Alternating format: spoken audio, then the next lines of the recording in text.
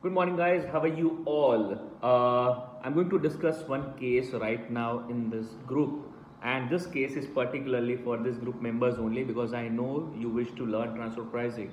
Right now, the case is of Palmer Investments Group. I'm going to post that judgment also. You read that judgment entirely.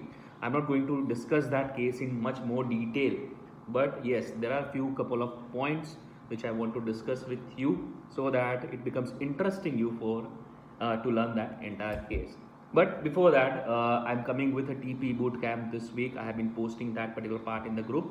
If you are interested to learn basics of transfer pricing, also certain practical aspects, I'm going to discuss that in 2-day bootcamp. It's on Saturday, Sunday, and the timings are from 10:30 to 12:30. So your office timings also won't get much affected, your office work. So do join that bootcamp if you wish to learn basics of transfer pricing and certain practical aspects, and if you also wish to render transfer pricing services to your clients. So you must join that bootcamp. And also I'm giving some free checklist, freebies in that bootcamp only. The people who are registering for that bootcamp, I'm giving that particular thing free.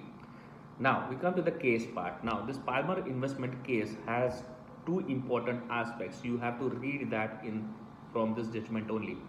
First important aspect which I found to be critical was that even though there is a share sale transaction between two independent groups, still you are required to undertake transfer pricing analysis. You are required to benchmark that transaction.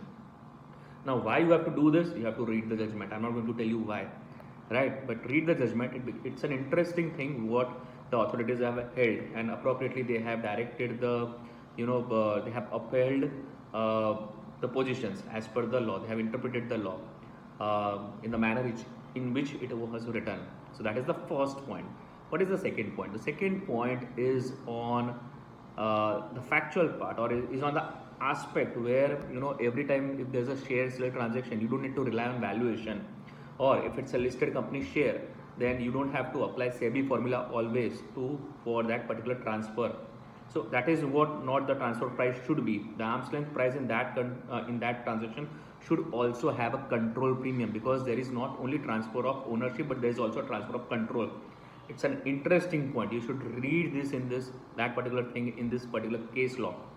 I have already shared this case law with one of the global TP expert who's collating all the things for who's collating top 20 TP cases. So I have also referred this case over there. So you may check that particular part. I hope this thing was informative to you. And do join bootcamp or transfer pricing bootcamp, which is happening this weekend, if you really wish to learn and render transfer pricing services to your clients or to the prospective clients. It's a skill-based bootcamp. So there is nothing like more sort of theory part. We are going to understand basics, fundamental basics, but in the practical scenario, what happens practically. So this bootcamp is going to be very important for the people who wish to start rendering transfer pricing services to their clients. Thank you. I'll meet you in the bootcamp.